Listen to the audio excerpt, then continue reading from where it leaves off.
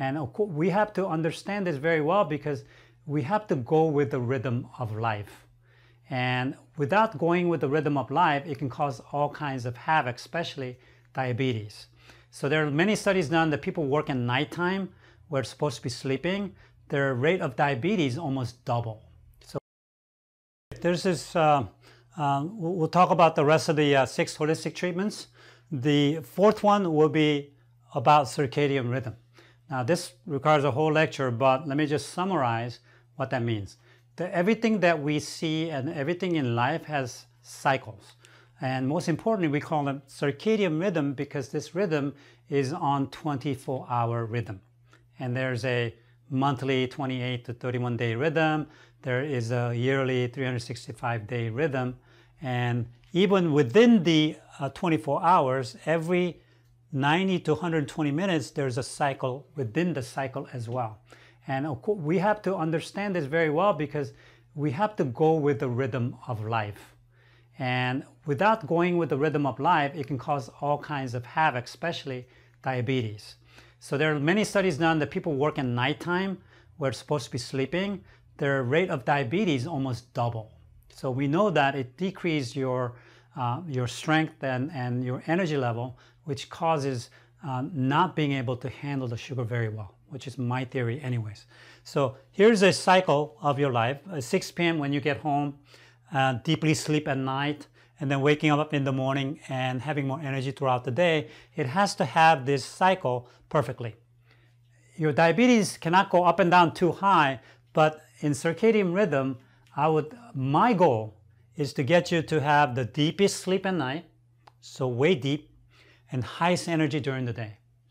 And by the way, when you have the deepest sleep at night, you're going to have the most energy the next day. So our goal is to have you slow down into the deepest sleep and then get you the best sleep and then rev up in the morning to have the best day, having most energy throughout the day. And that's the goal of circadian rhythm. And when that happens, we talk about the sleep, how to do it so that you get the deepest sleep. And then how do you de-stress throughout the day so that you're going to have the best amount of the curve that needs to go up. Because what goes down must come up. So let's talk about sleep. What are the benefits of sleep? We all know this. It increases or improves your brain function. If you're not sleeping well, it's like you're sleepwalking, or during the day, you're going to feel like you're drunk. So this is very important for your brain. Growth hormone, increase your growth hormone, which literally recovers everything from all the stress and problems. So growth hormone increase is very important, and also reduces stress. Insomnia is so prevalent, about 50 to 70%. I like to say more than even 70%. As you get older, you get less and less sleep. We should be able to sleep more because you have less to do, but you're not tired. Let me repeat that. A lot of older folks, you don't exercise enough. You don't do all the heavy lifting. Oh, you're too old, don't lift it. Don't do this, don't do that, right? People tell you, all to slow down and do less. Guess what? Because of that, you're weaker and you're not tired enough at nighttime to sleep. So insomnia is very prevalent. And then what causes the sleep issue? Stress, obviously, anxiety, pain, caffeine. Drinking caffeine, I like coffee too. So if coffee's lasts about 8 hours. So for me, if I drink coffee after 3, I cannot sleep too well. So I have to make sure if I have to drink it in the morning or by lunchtime, I'm done with the coffee. If I drink too late, I know some of you are not affected by it though, but caffeine is a big issue. Alcohol is a problem. No activities, we talked about it already. You're not doing enough. You're not tired enough to sleep. Let me tell you, if you're out there doing a lot of stuff, exercising, you're running, all kinds of things, guess what? You're gone at 9. You don't even know where you are. That's how tired you should be every day. Why? Remember that cycle? You have to do so much during the day so that you can go boom, down into the deep sleep as well. How do you get better sleep though? We're going to talk about different rituals that I do on my next 4 videos, but I'm going to give you a summary of it. Evening slow down ritual. Remember the slow down? You have to slow down into the deep sleep. It's like going on a freeway. You're going 80 miles an hour. You cannot stop right away, and that's going to cause a problem, right? You got to slow down to halt to get off the freeway, right? And same thing happening with the better sleep. You cannot just say, oh, I'm going to sleep right now. I was exercising, I was drinking, eating a lot, I was watching TV, especially the scary movies. you got all that and then go, oh, I'm going to calm down and sleep. It doesn't work that way. You have to slow down. You have to do things, exercise and eating. You have to stop 4 hours before you go to sleep. Prep the next day. You need to be prepared so you're more relaxed about what's coming tomorrow. And then gratitude and forgiveness. You need to bring spirituality into yourself so that you let go of things. You feel thankful, and you need to forgive people. And then you need to let go of all these things to be de-stressed so that you can slow down to sleep. Water and computer and your cell phone needs to stop around 2 hours before you go to sleep. I know it's computer's hard, I know my phone's hard too, but that's the idea. You need to slow everything down. That blue light that's coming out from your computer and your phones are really bad. It keeps you awake at night. So it's very important to kind of dim it down, slow it down towards your sleep cycle. Now, bedtime rituals, I do a lot of bedtime rituals, but your lights has to be dimmed down, your temperature has to be cool, 60 to 69 degrees, and then sound has to be quiet, or you have a white noise or pink noise, we call it. You have some kind of noise that are consistently going on, which is okay. And then breathing. You need to slow down the breathing. You have to focus on the breathing to make sure that you're able to sleep better. We're about halfway through my top 6 holistic treatments for healing diabetic foot ulcers. If you've enjoyed this video so far or learned something new, leave the words holistic rocks in the comments below and be sure to give it thumbs up. So let's talk about stress. Stress is a huge problem. If you have a lot of stress, guess what? You cannot sleep. I don't care how tired you are. You have mentally awake because of you're angry about something, you're thinking about something too much, then you can't sleep, right? So you need to decrease stress if you want to get really deep sleep. 85% of people have some kind of stress every day. And almost 90% of the visit, your doctor visits are about stress. Well, stress causes other problems, so it seems like stress is not the cause, but all these other problems coming from stress. What's causing physical stress? Eating a lot of junk food, you're not taking care of yourself, and you're not exercising enough. So you're not doing all the things that your body really needs to stay healthy, so it's called physical stress. Emotional stress is a relationship thing. Your family stress, your work stress, people stress each other, right? And that's the relationship. Spiritual, you're not connected to the power that needs to be connected with you, that gives you more power to be able to handle things that you cannot handle as a human, like forgiveness. So hard to do, right? And then joy and peace, really hard to do. So you need to get connected with your spirit. And then the results, what happens if you're stressed all the time? It produces adrenaline. You're like constantly like doing stuff, right? And then cortisol, it comes out from your body when you're stressed. Guess what? These are fat storing hormones. So you become fat. And then catecholamine is a hormone that comes out when you're stressed, that it turns off your light in the front part of your brain that's doing logical thinking and your intelligence, all of that. So you become dumb that way. So you cannot think straight, right? When you're stressed out, you cannot think clearly because it turns off your light in the front part of your brain that needs to be working when you make decisions and you have to do things. How do we reduce stress? Well, there are many different strategies. There are hundreds literally. I picked a few. No multitasking. Now, multitasking, the way people describe, I'm doing so many things all at once. Well, you're always doing one thing at a time. You have a lot of different projects that you can manage better, but multitasking you should not be doing.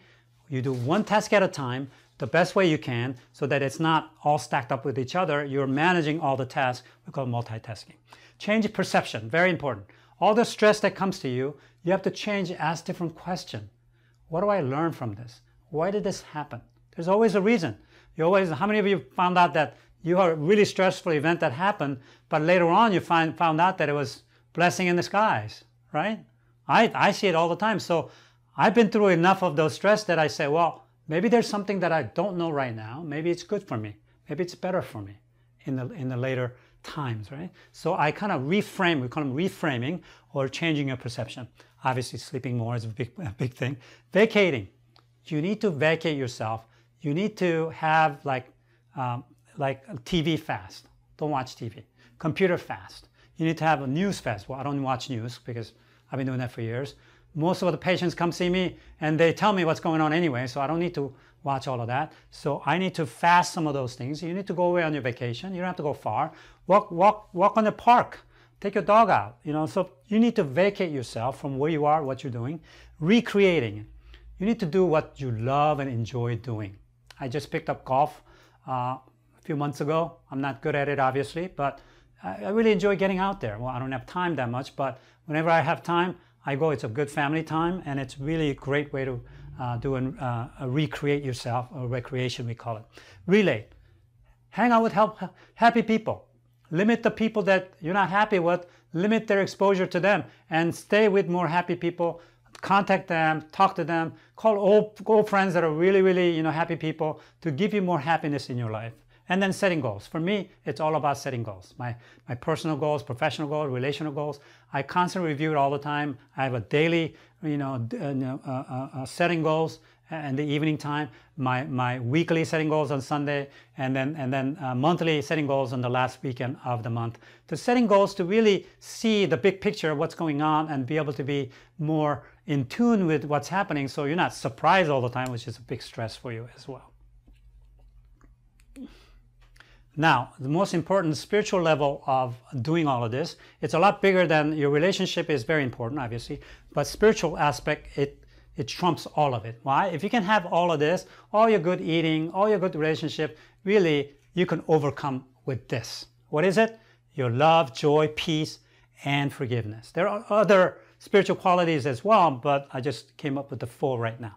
Heart exercise. I'm going to show you on the next videos how to do the heart exercise. Every night I close my eyes, breathe through my heart, and then sending out love to somebody easy for me to love, like my wife or my son.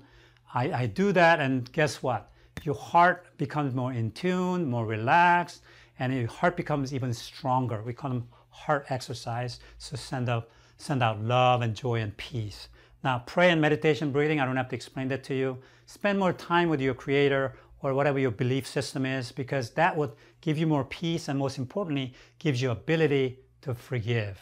Forgiving is the most difficult thing you can do, especially when they offended you in a certain way, especially the close ones, your families. And it's very difficult, but you need to really focus on forgiving. Without forgiving, you will not be healthier. You will not be able to control your diabetes.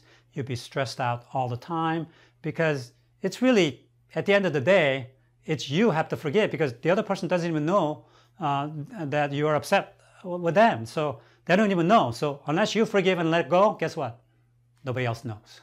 So you really have to work on it yourself. And most importantly, you need to commit. You need to be able to visualize, so you write it down.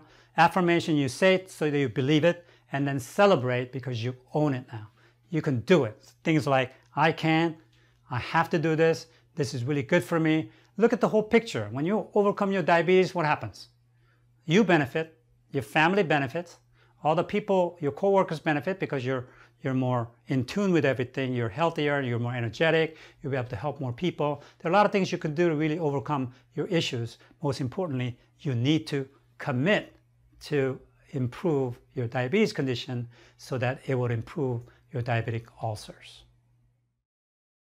Be sure to like this video if you found it interesting or learned something new. If you think someone else will enjoy it, be sure to send it to them. Stay tuned for my next video in my diabetic ulcer series coming out next Sunday. My personal daily rituals. Don't forget to follow me on my other social media channels such as Instagram and Facebook to stay updated on everything happening on my channel.